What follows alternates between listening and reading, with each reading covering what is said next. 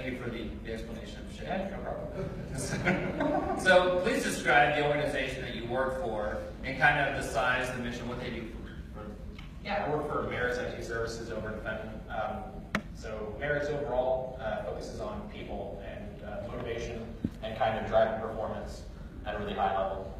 What we actually do is kind of more like a managed service provider. All of the business components that Merits owns can come to us or not come to us for the services. So we've got to be the cheapest, the best, and the friendliest, right? Gotcha. That's just the way that it has to work. So you're a service provider to other entities, essentially, right? Internally. Okay. And so what's the state of automation at Merits currently? Transforming is probably the fastest way to say it. We're going from the traditional, we have thousands of lines of PowerShell to automate all of our stuff, back towards some of the newer patterns that we see emerging that are a lot easier to maintain and work with.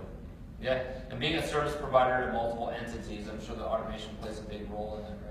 Absolutely. It also makes it a lot more complicated. Yeah, I can imagine. So what are your automation goals in that? To increase safety, repeatability, try to make it easier to get people to do the work that they need to do. Take people from doing the kind of crappy hard work that comes up all the time, all the troubleshooting and pain, and then let them focus on the interesting hard work, like building out new services and improving the conversion for their customers and those kinds of things. Allowing them to be more focused on the business and get out of the support of consumers, right? Absolutely. There's some things that we should be able to take for granted at some point with some of the technologies, right? For sure. Yeah. And so what's your specific role in that organization? So I'm an automation engineer on the automation and monitoring team for data center infrastructure services. So two of my team members are here today somewhere, Nikki and Mark. They're also on the team at the back. So we are the group that comes together and kind of glues stuff around and makes it all function. Yeah, so that sounds like a relatively new role in an organization, right? So from my perspective, again, somebody that's been around for about 17 years in an organization, it's kind of the first I've heard of a team called this, right? I knew it was coming, but it's when did that get established? How new is that? So I joined in June as a PowerShell developer, and then less than 3 months later, they did a reorg, and they said, okay, we're going to have an automation and monitoring team, in addition to a whole bunch of other stuff. And by the way, you're now an automation engineer, not a PowerShell developer. And I said, okay. What's really interesting about that is a PowerShell developer role in and of itself is pretty groundbreaking and new, right? Yeah. How many people in organizations have PowerShell developer roles today? We have one, two. So it's kind of showing that it's kind of an emerging technology still, and while some of us have been using PowerShell for a while, it's still not fully adopted within the workplace. All right. So what's the first step when you're implementing an automation team, right? Because I'm sure that there's a lot of components going on. Where do you start? You go talk to everybody. So you have to reach out to the teams who are running operations right now, find out what's painful, what hurts, what they're working on. Find out the work that they do all the time right now that they don't have an automated workflow for. Talk about those things. Go back to your development teams, find out what keeps them from going to production or what hurts once they get to production.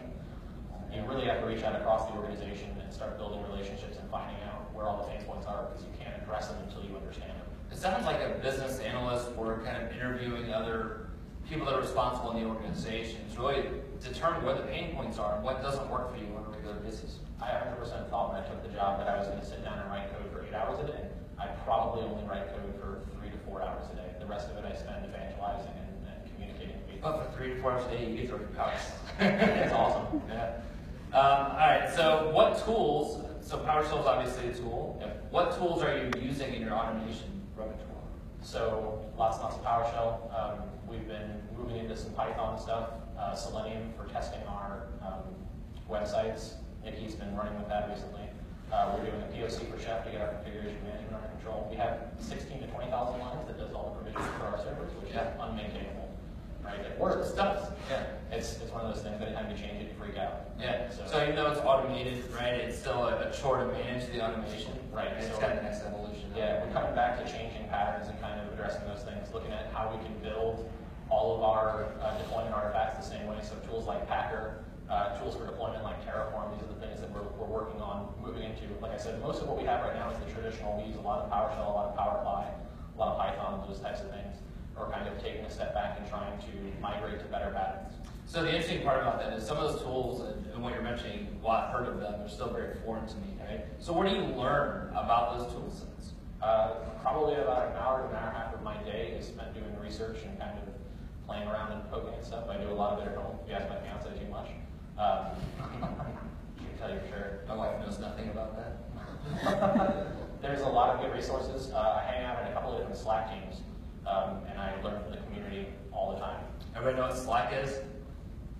See some heads. Yeah, so that's a great example of a tool set that you're using that I don't think everybody's familiar with. Right? So what's Slack? So Slack is the 2015 version of IRC, right? So it's a way for you to have repeatable, context-aware chat with all of your teammates or people from different communities. All the logs are staying there, so you don't lose it if you log out or come back. Unlike Skype, you don't have to forward your conversation logs to other people. As soon as somebody joins the channel, they can see everything you've been talking about, which is really helpful. Mostly, it's a really awesome communication tool around kind of driving context and pulling people into conversations that weren't there at the start. Right? I don't have to forward emails where we talked about stuff anymore. Yeah, I can say it being very helpful. I mean, even with my group, we don't have that set up today. So, all right. So, how has automation improved your day-to-day operations, or maybe even the organizations? It makes things safer. Is probably the fastest way to say that. So it's not, so from my perspective, from what I've seen when I've talked to people in the community, automation is something that makes your day-to-day work easier and safer. The speed stuff is all a benefit, right? That's all like a second order effect. So it's more about reliability, predictability. Yeah, so if you're deploying a server and you're relying on somebody to go through a checklist of steps to get it done and get it cleared, you turn it over to the development team says, okay, I got it. Why doesn't this work on the last one you built for me? Versus what we're moving into now, where we have an automated provision piece that'll deploy it, configure it, run tests, and then send the developers the test checklist and be like, here's all the things we verified or set on your node. Yeah. You know? And then, by the way, after you change stuff, there's a compliance baseline here. So once you've changed and added your stuff, you can run these tests again and see if you're out of compliance. Not because that's a bad thing, but because you know what to go risk acceptance. Yeah, but that's a really good point, right? So part of the job is to identify the automation, create the automation, and test it. And it's kind of almost like a roadmap or a maturity model or a life cycle, right? Because at some nirvana state, you get to the point to where your tests are automated and you find out what's broken and it remediates that. Yes. Ticketmaster actually has a really good maturity model that I can dig up the link for and send it to anybody who wants it. Yeah. Very good. So a couple more questions and I'll get you out of here, right? Sure. So how long have you been in IT? 5-ish years. 5 years, right? Yeah. It's an impressive amount of knowledge that you hold for being within IT. I got 95+% of it from the community. Yeah, I really did. So that's a really good point. A lot of this is community driven, and even how we're getting our knowledge is different than it used to be, right? And then anything else you want to add about automation in general? Document your stuff. I spent all of last week at the Power Summit in Seattle yelling at people about documentation. I know documentation is not fun to write, but it is really important for people who come to replace you. There's also the old developer adage that anybody writing production code should take to heart, which is you should write your stuff as if the person who's going to replace you is a psychopath who knows where you live. You really should. Same thing with your documentation. Has anybody here ever dropped into a shop where stuff wasn't really well documented? You had no idea why things worked, or more specifically, why they didn't work? I think everybody's getting So documentation will help you solve for that. I know it's not a whole lot of fun to write, but there's some good tips and tricks out there for writing better documentation. So would you say that documentation, and I think I missed this question, is your favorite automation tool? Yeah, so when I look at tooling specifically, I'll size up 2 different tools and I'll take a look at the documentation stuff. Because documentation, for me, is also an indicator of developmental maturity. So if you've got the craziest, best tool on the planet and your documentation is a README that says install me and run me, I'm going to be like, nope, out.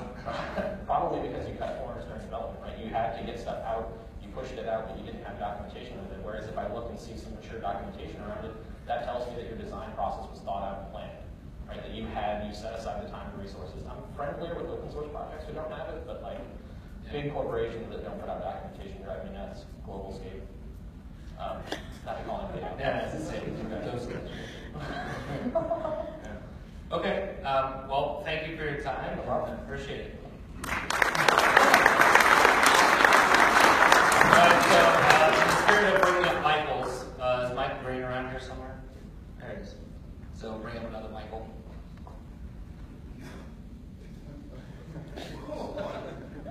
He lifts a lot. Really strong. Well, that's the one he throws the football.